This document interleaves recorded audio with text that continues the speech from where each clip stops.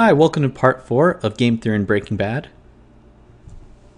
The scene we're going to discuss is Breakage. The setup to the scene is that Jesse is short on some money because two drug addicts have stolen from one of his dealers. In his meeting with Walt, he tries to play off the loss of money as not a big deal.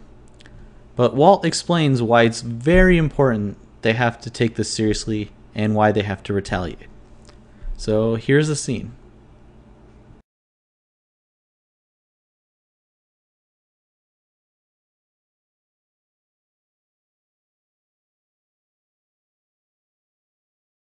So let's discuss the scene.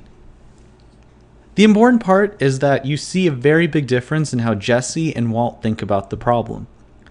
Jesse thinks that the loss of product is breakage, and he compares it to the loss of merchandise in Kmart.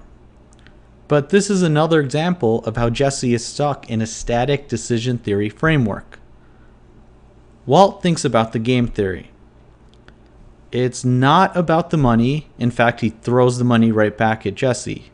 He explains it's all a game of reputation. Once the word gets out that Jesse is someone that can be stolen from, everyone's going to try and do this.